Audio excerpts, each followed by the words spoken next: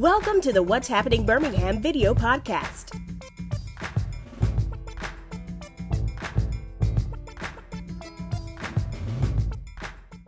This podcast is brought to you by the Jefferson County Department of Health. Hello, everyone. This is Jarvis Escott with What's Happening Birmingham. Today, I have the honor and pleasure of being with Dr. Khalilah Brown. She is a doctor here at the Jefferson County Department of Health. Dr. Brown, thank you for coming on today. Thank you for having me. Great. I want to bring the doctor on because if you've heard the news, the FDA, hope I got it correct, they have done the emergency authorization for ages 5 to 11.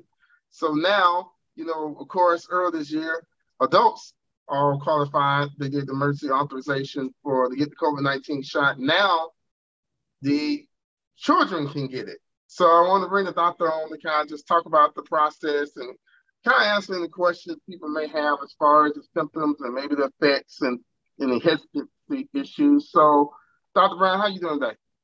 I am doing great. How are you? And good. Before we start, I want to connect the dots. We actually attended UAB together. We did. So it's like, Go Blazers. Yes, everything going full circle. We had a chance to reminisce on the old Hill Center, not the Hill Center you all see now. The Hill Center that when it rained, the day to put the snowbag, the welder bag for sandbags. Yep. Those were the days. So tell me about what the FDA has done recently with, getting the authorization for the COVID-19 shot. So recently with this FDA emergency use authorization, what it did was qualify 28 million children in the United States from 5 to 11 to be able to receive the COVID-19 vaccine, which is a huge step into getting us to the point where we can get back to some semblance of normalcy, especially for our children who have, endured this pandemic for 20 months being unprotected. So tell me, what was the trial process with this and how did it differ from the trial process they did with adults?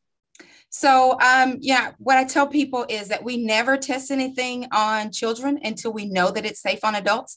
So typically any medication, any vaccine is going to be studied in a lab first, and then it's going to go to some type of animal, and then it's going to go to adult trials, which is the phase 3 of trials, and then you will see it come to kids. And so typically what happens when it comes to our children, they're really looking to figure out what the appropriate dose is for the children. They know that it works. They know that it's safe and effective before they ever give it to any child in a trial. At this point, we're looking to see what's the appropriate dose for that age. So they start with kind of a graduated kind of sequencing. So with the current COVID vaccine for 5 to 11, it's 1/3 of the adult dose. And so that they'll do that. And as you get younger, the dose will get smaller. And then they'll just make sure that with a smaller dose, how much dose does it take to give the children the appropriate amount of response that they get? So we don't ever want to give you less than what you need to get the correct response, but we also don't want to give you more than what you need either.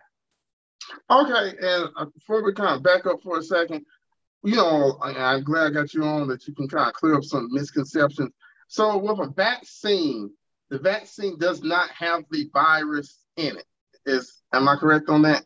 Correct. The vaccine absolutely does not have the virus in it. mRNA vaccine, what I've been trying to, tell the children, because they really want to know what they're getting as well. What I tell them is it's like me giving you the answers to a test. So the messenger RNA, it comes in, it tells the body to create a protein that is similar to what you've heard a lot. If you've looked at the diagram for COVID, you see it's got those little red spikes on the diagram. That's called a spike protein. So this vaccine basically tells your body to create a protein similar to that. And then your body recognizes it and learns how to fight against that. So then when you are exposed to COVID, it's going to mount a response. You never have any of the COVID virus in your body with this vaccine. And the great thing about the mRNA vaccine is once it gives your body the message or the answer to the test, it goes away on its own within weeks. And so it doesn't even stay in your body. It does what it needs to do. It gives your body the message and then it moves on. Okay, now, what have been some documented either side effects the studies show that after the kids are taking the vaccine? So children have a similar side effect profile as adults, but the good thing is they tend to get side effects less often than adults. So in children 16 and older, we saw side effects in them about 17.2% of the time. But in the studies, children 5 to 11 only had side effects about 6.5% of the time, which is great. But when they do have side effects, it's very similar to what we've seen in adults. So the first one is what you see with most, most shots is soreness in the arm. And then fever, fatigue, muscle aches, lasts about 24 to 48 hours and then improves. Okay, and one thing I've been kind of hearing in the news, and I'm glad I got you on, you can give me kind of like the medical professional that you are, answer to this question. Is there any such thing as natural immunity in kids at that young age when it comes to this so far? Okay, so when we use the term natural immunity, I don't really necessarily like that term.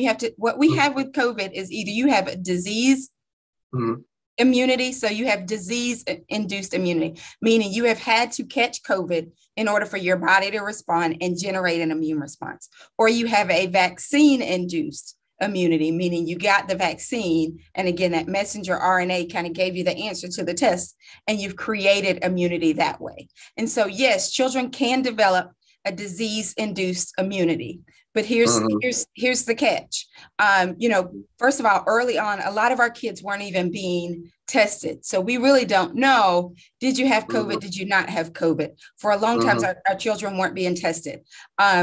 Even if your child did have a PCR or a rapid test positive COVID test, we don't know how long their immunity will last with after having COVID. So it may last a month, it may last 3 months, it could last 6 months, but we don't know with each child how well their system handled it and how much of an immune response they got from having disease-induced immunity. So that's why we say, even if your child has had COVID within the pandemic, they still need to get vaccinated so that we can ensure they have the appropriate amount of immunity to continue to fight off this virus, because you can get it again.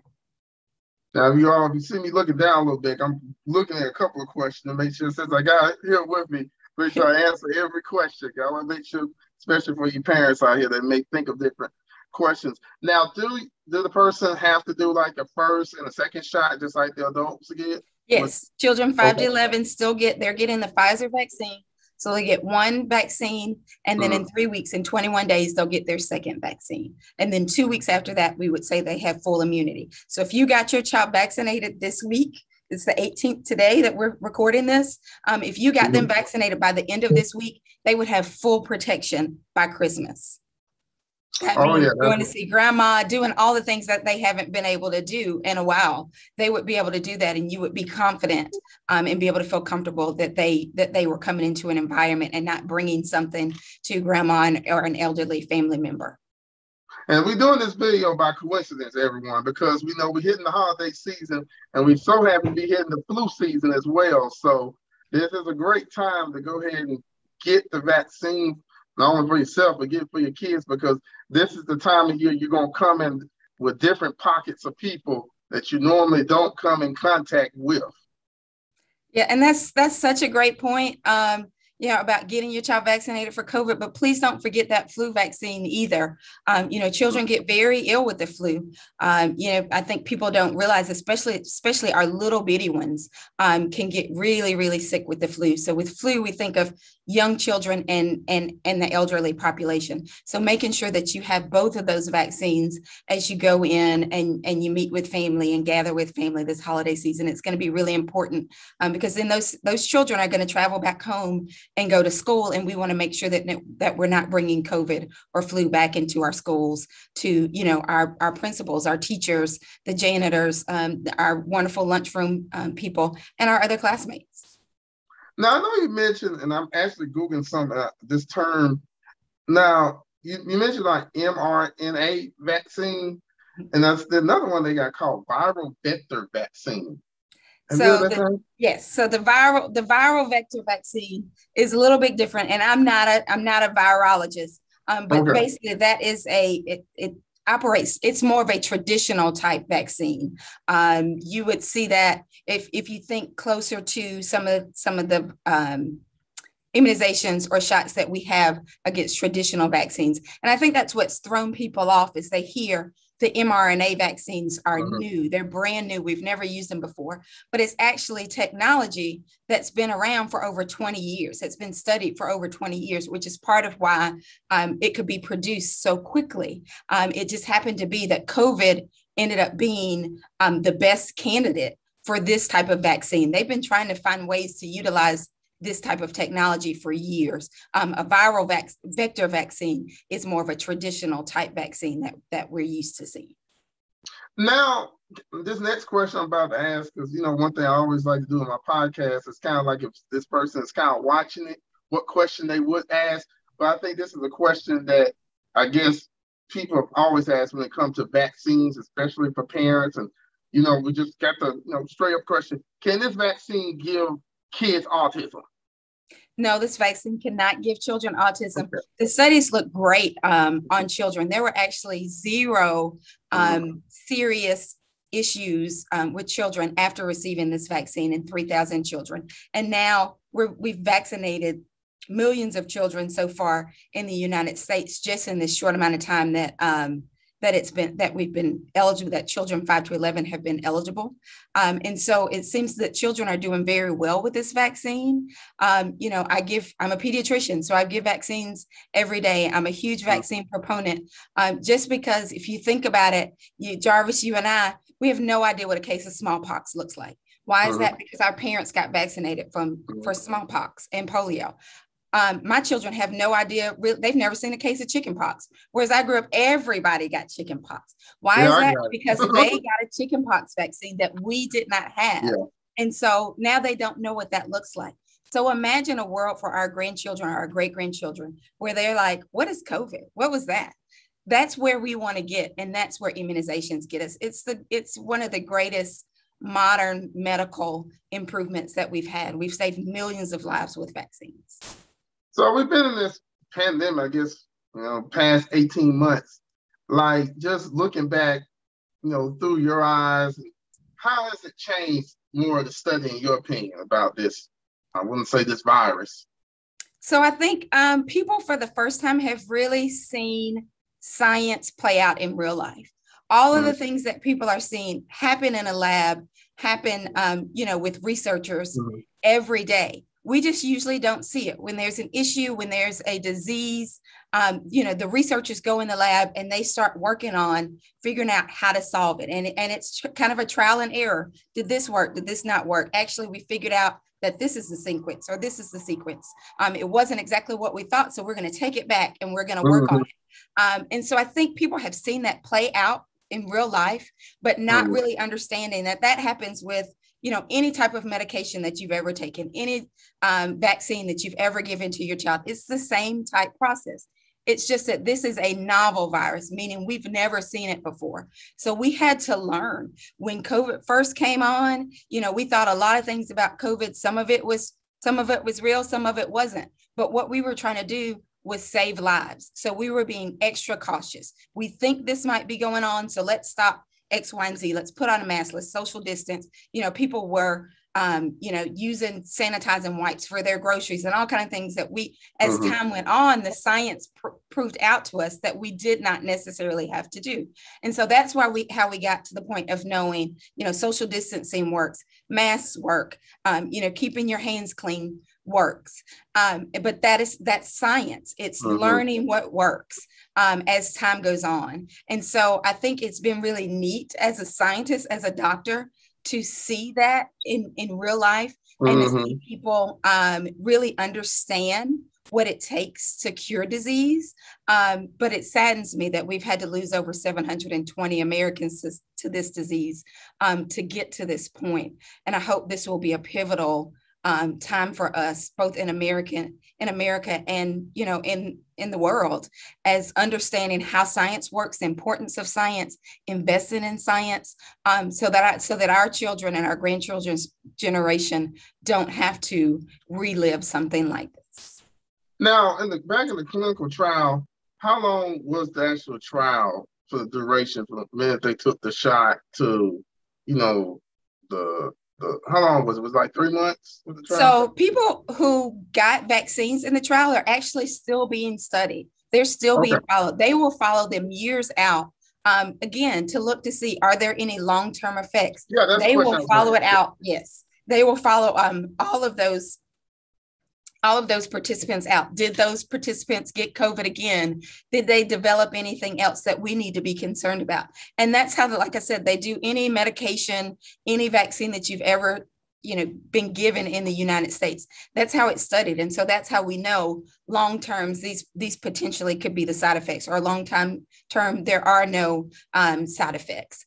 And that's just, again, that's how science works. It takes a lot of time, a lot of patience and a lot of attention to detail to, figure out what's going to happen and how well it's going to happen, and then how to make adjustments like these boosters. That's an adjustment. That's a scientific adjustment, because we found out that we were having breakthrough infections. So the scientists went back and adjusted. So now we're giving boosters to make sure that we keep the correct amount of immunity. And that comes through studying those initial people who got the vaccine out long term. So as they begin to start seeing breakthrough cases, that's how they figured out we're going to need a booster, and then figuring out how much of a booster we needed to have in order to get our immunity back up to where we needed it to be.